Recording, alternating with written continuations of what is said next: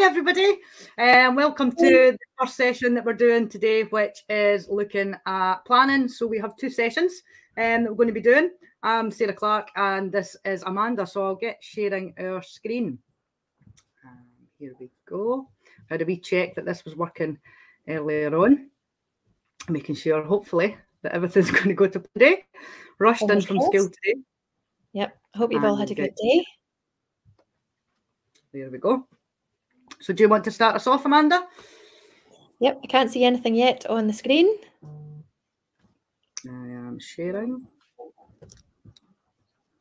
Try that again. All I can see is you and me. It did work about 3 minutes ago. It is. There we go. It is working now. We're good to go. It is working. So, hi and welcome everybody. As Sarah says, this is our first planning session in our 5 Steps Digital. We've got lots of things to share with you, lots of examples from primary and secondary. And we're going to be talking about Teams and OneNote, OneDrive, To-Do and Planner over the course of both of these sessions. So if you've got any questions, please pop them in the chat and we can answer them as we go. And I think we can get started. So this is Sarah and I. Some of you might know us already. So we're both MIEE fellows and experts and master trainers. We've both sat exams in the Microsoft tools and applications, and that's what we do for fun, and that's our Twitter handles. So let's get started. So this is just a little outline of what we're looking to cover over the 2 sessions. We're planning on running for about 35, 40 minutes and giving about 5 minutes at the end for some questions from you guys if you have anything. Today, what we're going to be looking at is how myself and Amanda are using Teams and OneNote when it comes to planning, whether that is planning within your department, whether that is planning for lessons. We'll be looking at teachers planning. And then tomorrow, we're back on at 7:30. And we're going to be looking at, again, planning, but collaborating in things like OneDrive, how to keep yourself organised with to-do lists, and how the Planner app is working. So we've split this over 2 sessions. If you're joining us today live, or even if you're on catch-up, both sessions will be available for people to do at any time. If you are watching this one on demand afterwards, you can join us live for tomorrow or catch back up. So they will run independent, but they are linked together all around planning within the classroom and within education. For those of you that are using the Microsoft Educator Centre to track your training, we have a code there at the bottom, and that will flash up a couple of times throughout the session today, and you can redeem that, and then all your CPD will be tracked there, and you can load that up to the GTCS website at the end of the year. So we will get started first of all.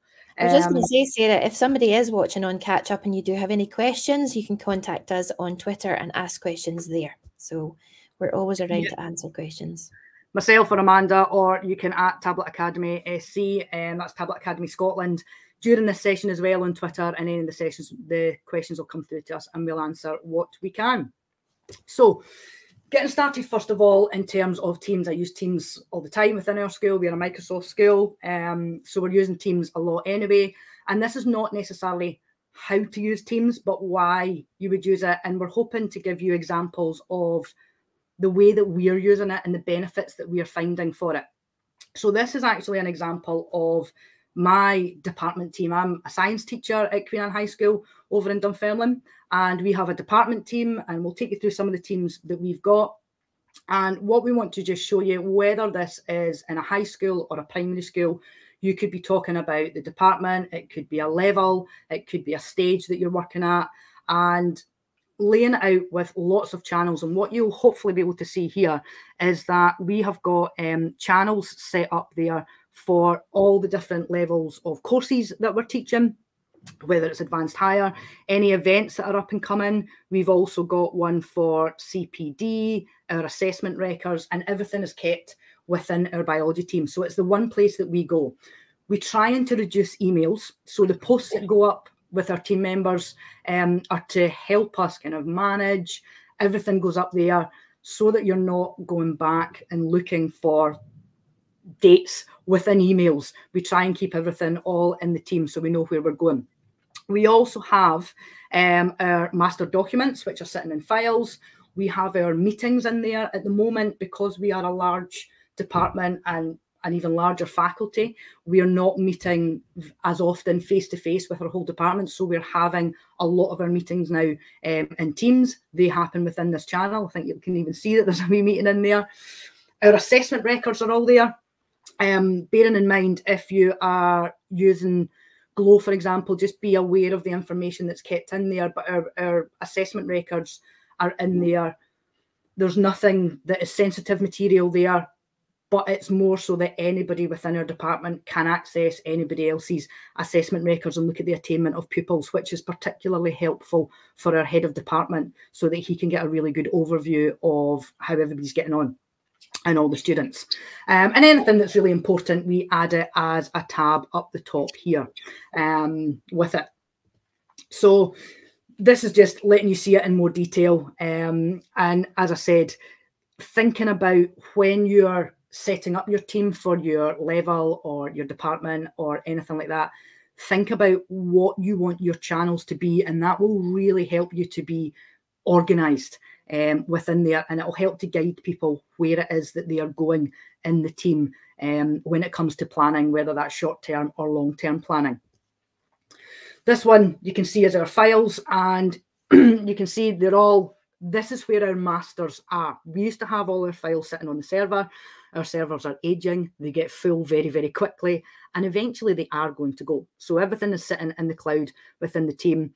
If there is something, so for example, today we noticed an error in one of our marking schemes, and it meant that any one of us could go on there, they could easily change that document. The master document is changed, and we can all access it anywhere. If it's on our server, it's much harder to access outside of school.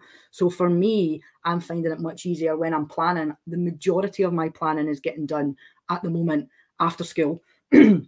So I need to be able to access these documents when I'm at home, and having them sitting in the team is just making it much, much easier when we're trying to collaborate together. This is our science faculty team. This is a much bigger team. We have about 7 members of staff in our biology department, and our science faculty has about 22 members of staff in it. So we have our BG, first and second year science. So you can see that's our 2 different levels. So all the files relating to those courses are in there. But what we've also put in recently is a channel for class cover.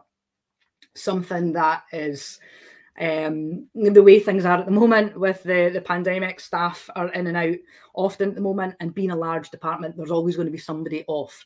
And we were sending in emails to our head of department. We were looking for class cover. People were trying to access it. So by making the channel within our science faculty team, no matter whose class it is that we are having to cover, we can go in there. This was actually my class from last week. I was off for a couple of days last week, and I was easily able to put some information in there about what my class was going to be doing. So somebody, if I put that in the class team, then that person isn't a member of my team. So they wouldn't be able to access it the way the kids are accessing it. So this post was put into the class cover. It gave them a link to a couple of documents that the kids were going to be using that needed printed off. And then there was a link to a video for the students to watch. This was also put in the team for the students, but for the member of staff that was covering my class, it made it much easier. So I was doing my planning, and then the member of staff that was covering my class could plan what they were going to do as well by getting everything within that one space. So we're finding that is making a big difference to us, something that we've only recently started to put in within our faculty. So in terms of our whole school, we have a whole school team as well. As I said, we have got about 130 members of staff within our whole school team, and it can get quite busy in there. You'll see over on the left hand side, again, thinking about our channels and what we're wanting to get out of the team. One of the main things was to try and reduce emails, keep things much easier organized. We're offering support, particularly tech support. Lots of people will be saying, I've noticed that this isn't working this morning, or I can't get access to this. Is anybody else having the same issues? And straight away, if it's not our tech support or myself or our digital working group, another member of staff is able to post in there and say, yep, I've got the same problem.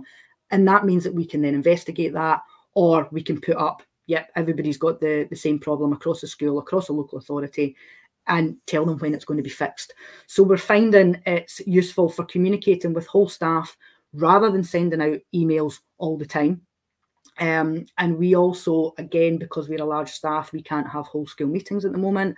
So our whole school staff meetings, whether that's CPD events, we meet every Tuesday, they are taking place within our team as well. And again, everybody knows to go into the team, that's where the meeting is. We're not then looking for links and emails.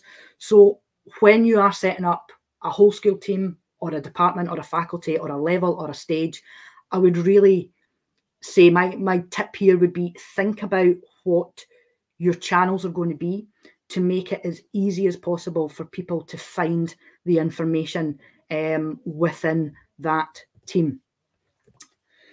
Amanda, is there anything that you want to add about use of teams across the school or across, because you're within primary school, so you have a review? I would say my top tip really is not to worry about having all your team's channels set up to begin with. And certainly in my experience, you know, we've started off with maybe 1 or 2 channels, and then things have evolved as we've thought, okay, we need a channel for this working party or for this subject or this topic. So yeah, I would say just pick and choose your channels very carefully, and then you can add to them as and when you need them. Yeah, we've done the same, particularly with our whole school team. We've deleted channels off that weren't needed anymore. We've added new channels. We found we had one channel and it was full of lots of different things, so kind of then split that up into 3 other channels so that staff were able to find things a little bit easier. And it is making a difference. We have staff that are on there regularly, and I think particularly in a school that is as big as what we have, trying to meet people can be very, very hard. So staff are able to say, you know, I'm in this working group, there's a competition running, or we're doing sustainability, it's COP26 week, here's some resources actually, which is one of the posts that was there for staff to then take forward that they maybe wouldn't know about if it wasn't being posted in the whole school team. So this is Teams. If you have any questions at all about how we're setting them up, then please get on the Twitter chat or stick it in the YouTube chat, and we will be looking to answer these at the end as well. I mean, today I even had an opportunity to use the search function in Teams, and it was phenomenal. And I couldn't remember, I'm in lots and lots of different teams. So I couldn't remember which team I had seen a comment about this subject. And I literally just clicked on the search function, put in what I thought it was about or what it would include. And within seconds, I had exactly what I was looking for. So, you know, even if you are in lots of teams or you're in a smaller school or a larger school, you know, organizing your teams, you still have that option to go and search for what you need. So it's brilliant. And I did that today. Thank goodness it worked. And if you want to be really organized, and we haven't done this yet in our team, you can go in and you can tag people. So looking at all the members that are in there, if you go into the team settings and go into managing your team, you can access all the members, and you can add a tag then for each department or stage or year group that people are teaching, and then you can mention specific groups of people rather than the whole team. It's something that it's time consuming to set up at the start, and as people are leaving and coming, you need to kind of keep on top of that. So it does need somebody to manage it. But I think looking forward, our whole school team next year, I think that's possibly the way that we're going to go, because at the moment we mention the whole team. So when you're creating a post, if you just and type in the word, put in the symbol and type in team, you can then, everybody will get a notification that there is something in there that you want them to see. So moving on from Teams, it always goes hand in hand with OneNote. One of I just wanted to say, if anybody has any top tips about how they use Teams within their school community, please put it on Twitter or tag us. That would be great to learn what everybody's doing and how everybody's using Teams. Yep. So Teams goes hand in hand with OneNote, and I am a big fan of OneNote.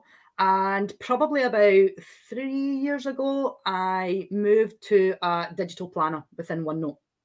So within, we use Glow in our school, but if you're not within Glow and you've got Office 365, if you go into the OneNote tile, you'll be able to create your own OneNote. So that's different from a class notebook, which we're going to mention. But I moved onto a digital notebook planner. I still have my paper one. I do still have my paper one here for all the scribbles that I do day by day, but I keep everything in my planner. And for me as a teacher, in terms of being organized, then I have different sections. You can see I'm going to zoom in as well, but you can see down the side there, I have sections for, I had parents' night last night, so my notes for parents' night are in there. I have a section that is password protected for passwords. Any CPD that I'm doing gets jotted down there. The whole school information has policy documents. It has the fire evacuation procedure, and I can access it on my desktop in school. I can access it on my phone. I can access it if I'm moving around the school with my mobile device. So if I'm going to another department to help them, I can still access all this information.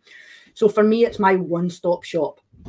All my meeting notes are in there as well. So this picture here is just really to show you how I've set up my planner. And as I said, I have one that has passwords that is password protected. And it's things like, you know, my Kahoot, my quizzes, all those logins for all those sites, my word wall, all these things that I'm going, I can't remember what email I used or what my password is for that one. I keep them all in there so that I can access them at any point. I also have my day-to-day lesson plans in there as well. So down here, I have actually set up a section. So it's actually a section group. So down here at the bottom where it says add a section, if you right click on that, you can add a section group, and it's a little drop down like this. And then I've got a section for each month. And then within each month, there is a page for each day. And all I did for my planner, when I thought about what my paper planner looked like, I made a table. For me, tables within OneNote keep things really organized. So I made a table, and then I set that as a template page. So every time I add a new page to that section for January or February, it gives me this outline. And when I'm planning for my lessons, it's not a lot of information I'm putting in here, but it's just that it's my overview, it's my thoughts. You'll see I have typed information in there, I have scribbled information. So I've been on my desktop computer when I'm typing, I've been on my Surface or my iPad when I've been scribbling things in, but I can put everything in there, not only my notes on what I'm going to be doing, but I've actually got links to videos that I'm going to be showing as well. I've got little images that I might be showing in there. And it's really just my thinking and getting myself organised. I then go into the class notebook and have a bigger plan set up for it. But my day-to-day planner is set up there, and I can go and I can check at any point what it is that I am doing. We've had a great question, Sarah, actually from Anastasia. Hi, is all of this achievable offline as well as online? Yes, so with my OneNote, I use OneNote within the app. So you'll see here when it's within the app, and there is a little bit at the top where you can see it's got a cloud and a tick. That means I'm online when I'm using it. But sometimes my internet may drop off, particularly that happens a lot in the school, and I can still work on OneNote offline. And as soon as I then become online again, it will sync up to the cloud and it will be accessible on any device. So you can work on OneNote offline. Teams, no, because it's not going to be giving you all those features. You can get onto it, but you can't then really do anything. But with OneNote, you can still do all your planning in there. And then when you go back online and the Wi-Fi is working again, it will sync up and you can access it on any device.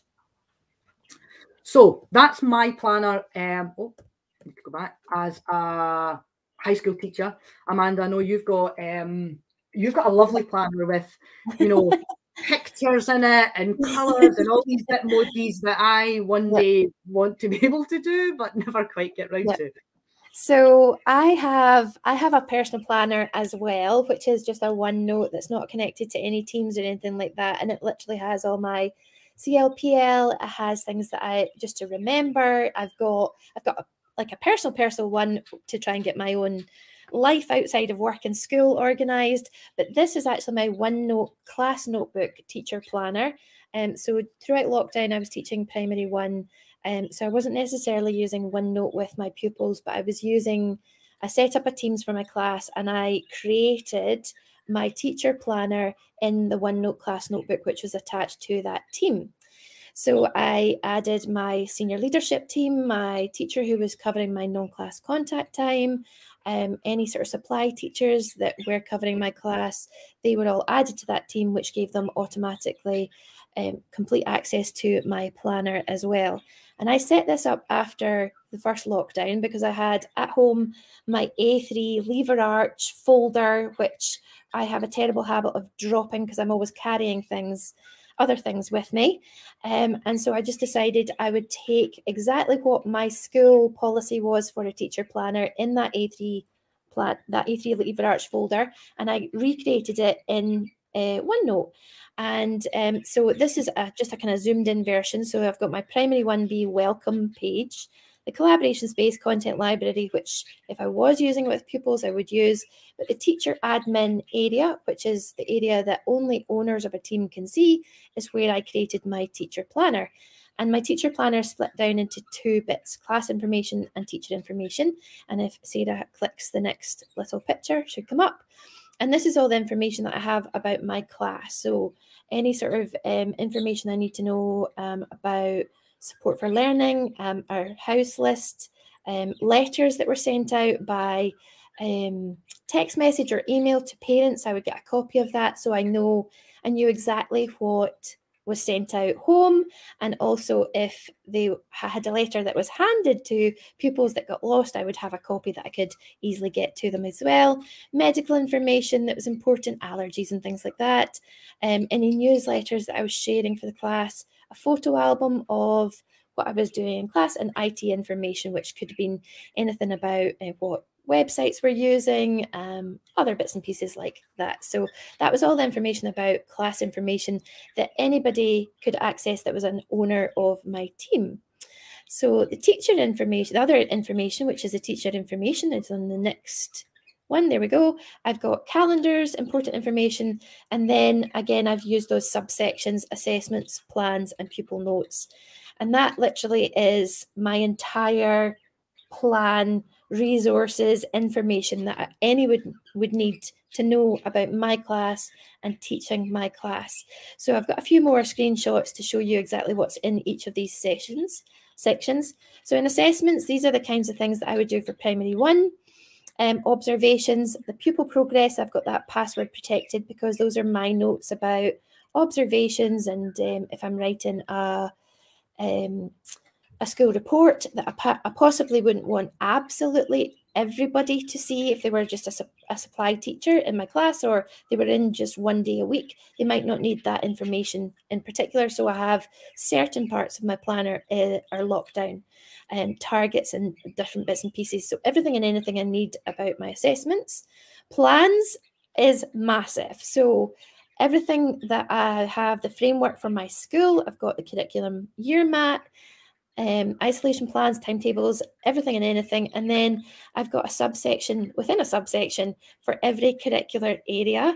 And I've also shown you what those look like in a little bit more detail. So in numeracy, I've got groups. If I've got groups, my planners, number talks, anything to do with big maths, resources for Thingling, Conceal, and everything I need for literacy. And that literally is everything and anything I need to teach those curricular areas with my class. Everything in one place, everything easy to reach, everything easy to use. Lots of things are embedded in this as well. So nobody has to go elsewhere for any of those resources. I embed videos and images and URLs and forms and sways and everything. Plans look like this. So I've got different sections in my weekly plans. So I've got term 1, term 2, term 3. So I stopped. This was my last year's planner. I stopped because I came out in secondment and another teacher took over. So within my term 3, I've got my weekly information. So because I'm in primary 1, I've got a timetable, but I've got, more importantly, things like a play plan, provocations, the weekly bulletin that was sent out by the senior leadership team, any observations. So everything, as you can see, is in there. Lots and lots of information that's easily accessible. And I just kept that up to date so that if I was absent and somebody else had to cover my class, it's all there and they could easily get access to it. So that's my teacher planner. That was just an absolute godsend for me. I didn't have to go and look for documents on the shared server, or is that the most up-to-date version of this document. I just knew at the beginning of the year, I got everything that I needed and put it in my teacher planner, and I can't recommend doing it enough. It saved me so much time. I didn't have to print out hundreds of bits of paper and then put it in my lever arch and then end up dropping my lever arch and thinking I've lost a page. So that is my teacher planner. And I think I've got another example of another primary school planner as well. No, did I not? Oh, okay. And I think the next slide is yours, Sarah. And I think, you know, with it as well, how you set it up, mine has evolved over the years. I sit down and I go, I don't think I need that section, but I'm going to put this one in. And it does evolve from year to year, and throughout the year, other things get added to it as well.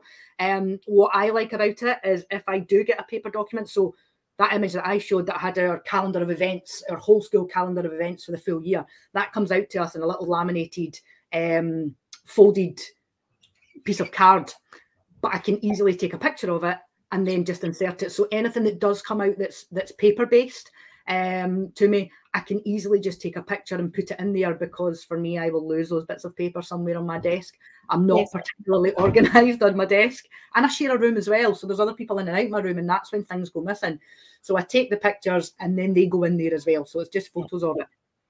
Yeah, and in primary 1, I would often have an iPad in class, and if I'm doing observations and I don't have enough time to write something down, I would just take a quick photograph and then do an audio recording and upload it straight into my OneNote, and I can deal with it later. So I can put the picture of the children, whatever they're doing, and then do a little recording of, you know, what's happening, and then I can type up notes later, and that might be crucial information about progress or attainment, or where we're going next in the class for what we're learning, provocations, things like that. So it's just easy to do and keep things quickly in one place.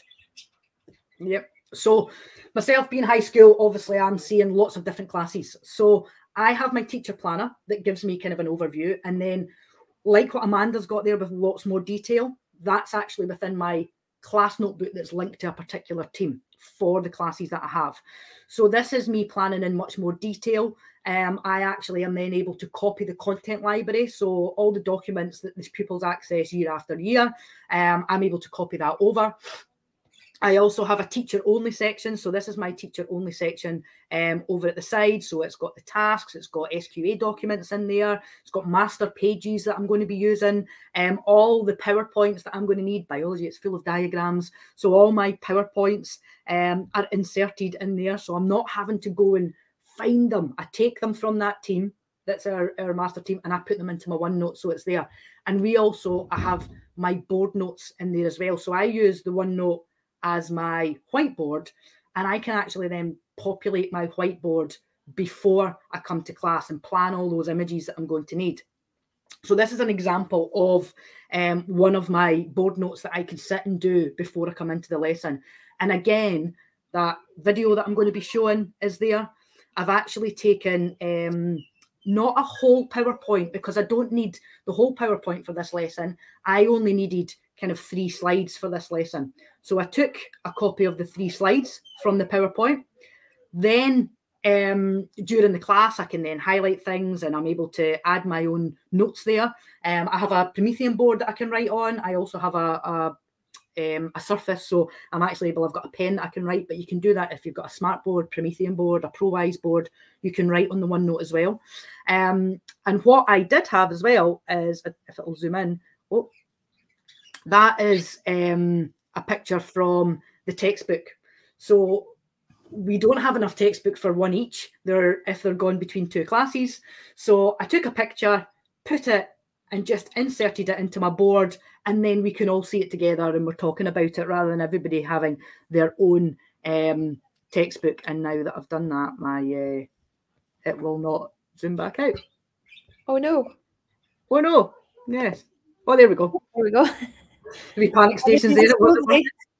So, you know, photos from the textbook, screen clippings as well. So clippings from the internet. So when I'm planning my lesson, I'm taking everything and I'm putting it in before I come to the lesson. So my whiteboard is good to go. And then during the lesson, any work that students have got, I can take photos and put that in there as well, whether it's on my phone, whether it's on my iPad, my Surface that I'm using. And then we can talk about some really good examples.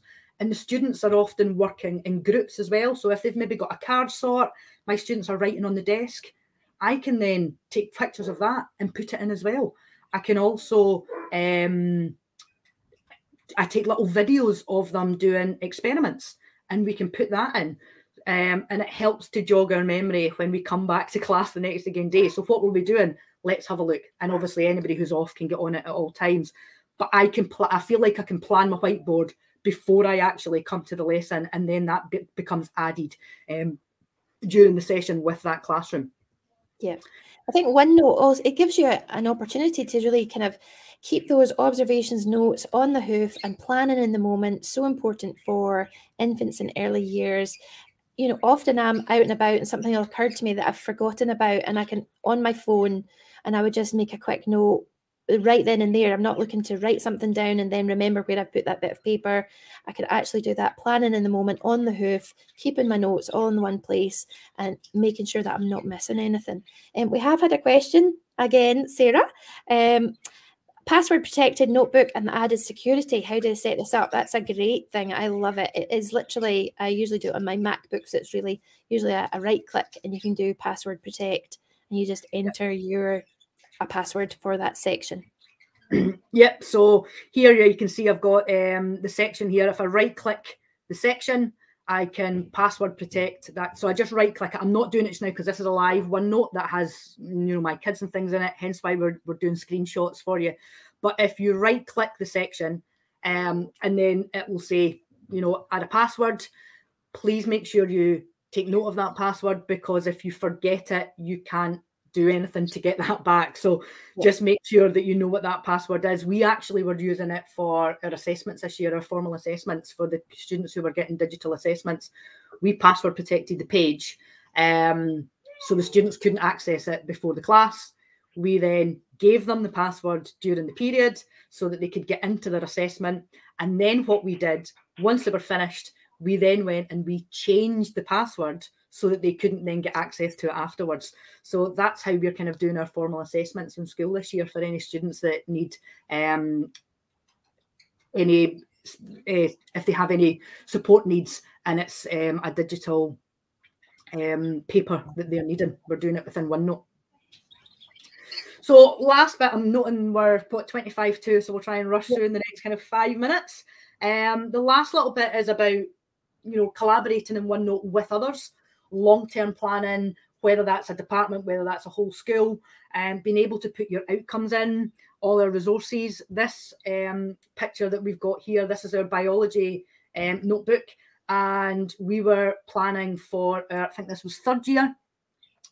As you'll see again, I like a table because it helps to keep everything organised. We're not jumping on top of each other. So we've got the key area.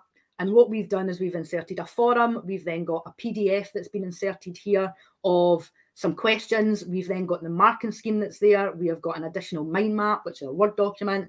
And then there is a booklet there for all of the key areas. So we all had different things. Some of us had done forums. I maybe had 3 forums and somebody else had another couple of forums. Somebody says, I'll work on the marking schemes. Somebody then says, oh, I'll upload the mind maps. So we had it in one place and we were able to just organise it. We can put it into files. We can't put a forum, mind you, into files. So we put them into our OneNote this way.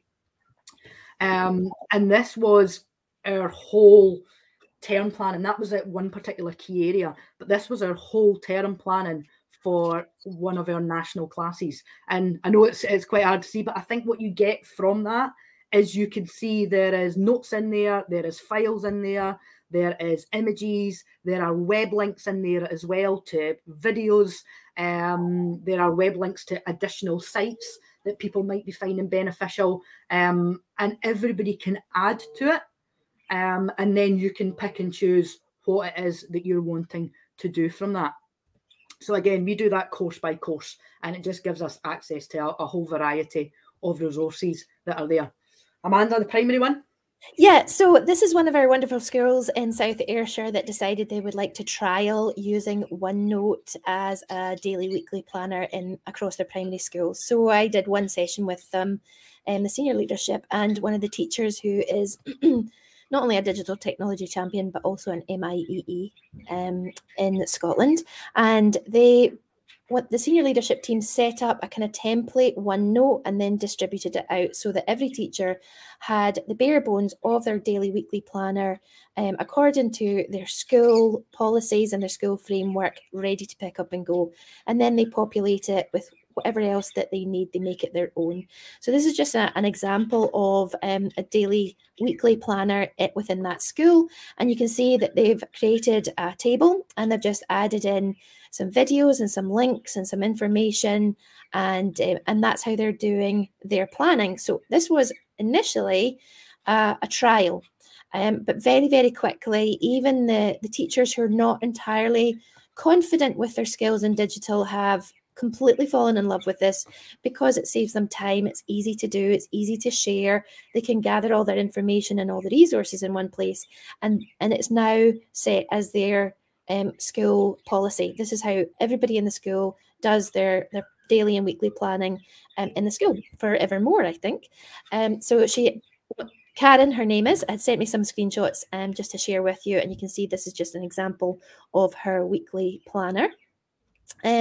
She's also got a password protected section in here, and it's about GIRFEC and sort of private information that she would want to share with the senior leadership team. So Karen, this class teacher, and the senior leadership team have access to this section, but nobody else would. So if there was another teacher covering the class, they wouldn't have access to that, and that's nice and secure for them.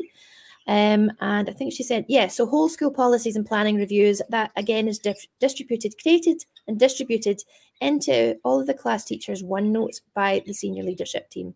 So the senior leadership team will create something and then they'll just distribute it into everybody's OneNote, and it's really quick and easy to do so that no class teacher has to take the time, pick up a photocopy or print anything out. It's just there straight into their OneNote, and it makes everything so much quicker, so much more efficient, easy to collaborate and see what everybody's doing. That's a PE overview planner of what everybody's doing and when.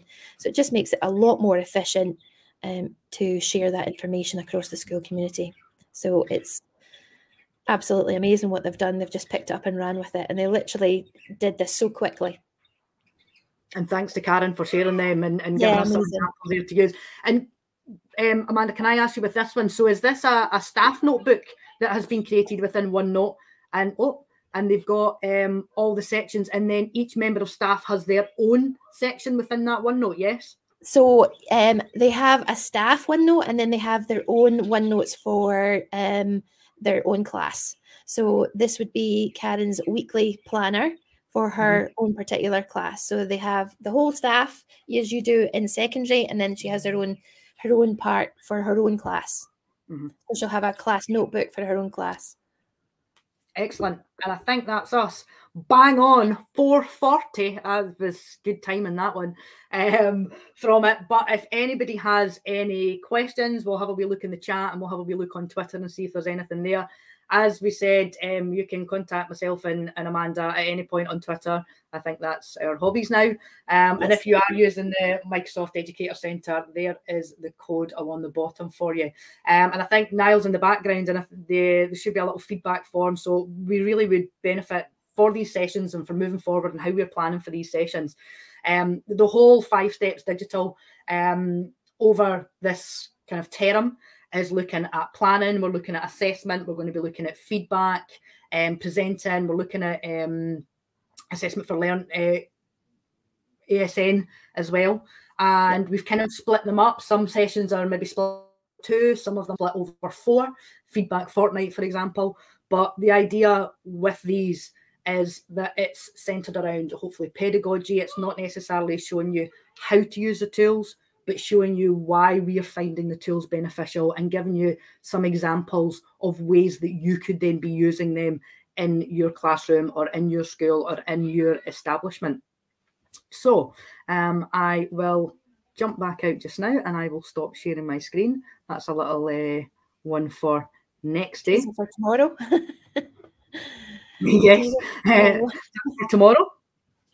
Yeah, lots of great things to share with you tomorrow. But if anybody is already using Teams and OneNote with their class or within their school community, please share with us what you are doing. If you've got any questions, as Sarah says, please tag us on Twitter. Happy to help and answer any questions. And I think that's it. Please, please, please redeem your code. Get credit for attending this session tonight. You can put it onto your GTCS profile. So take the credit, get the credit for it. And if you don't mind filling in that feedback form for us, that would be absolutely amazing. I'm having a little look just to see if anybody has asked anything on Twitter. I don't know if we've missed.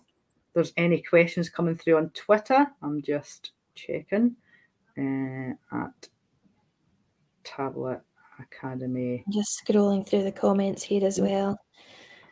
Yeah, I love the password protected section. It's so handy to have, so I can share my planner with everyone, but just keep the things that you have as well, Sarah. You know, those websites that I use, hundreds of them, and I'm thinking, what email, what password, what have I used to sign up? I can just password protect that as well for my own use. Yeah, and hopefully, you know, those people that have joined us or are watching back, it's given you some ideas. And as I said, if you are watching back, feel free to contact us on Twitter if there's anything that you need clarification on. But hopefully you can go away with a few ideas, whether it's Teams, whether it's OneNote, it will always be changing. You will be changing it. You will find better ways to do it.